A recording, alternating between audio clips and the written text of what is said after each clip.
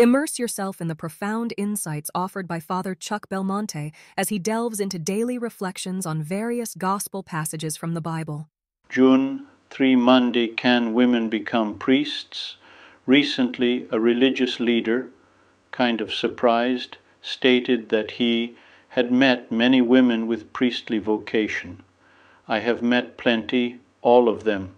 Saint Josemaria reminded us that all men and women should have a priestly soul and are called to share intimately in the sentiments of Christ's heart.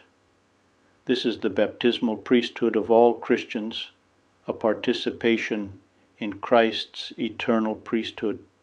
All Christians, each according to the particular vocation God has given us, must continue our apostolic mission until the end of time, carrying a priestly seal of the Holy Spirit imprinted on our souls.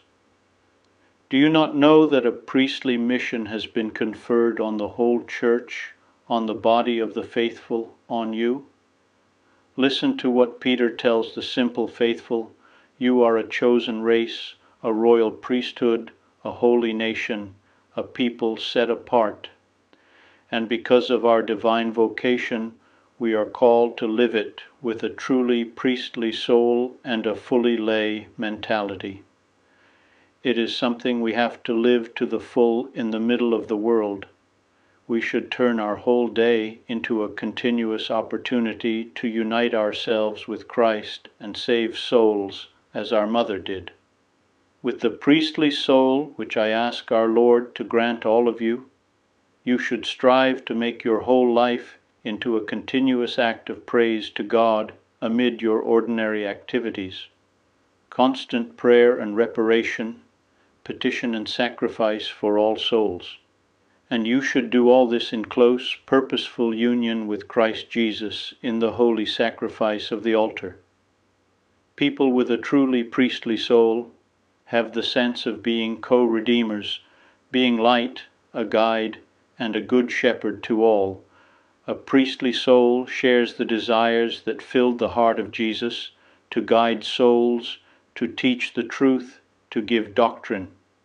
Our priestly soul enables us to spend our whole life as a constant service to God, not only at the altar, but in the whole world, which is an altar for us.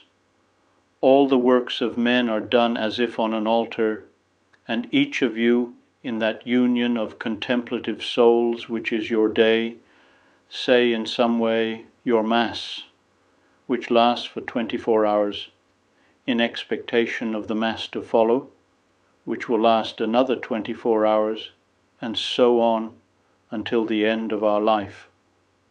Moreover, Jesus also instituted the ministerial priesthood, by which some men are chosen, ordained as priests, and configured with Christ.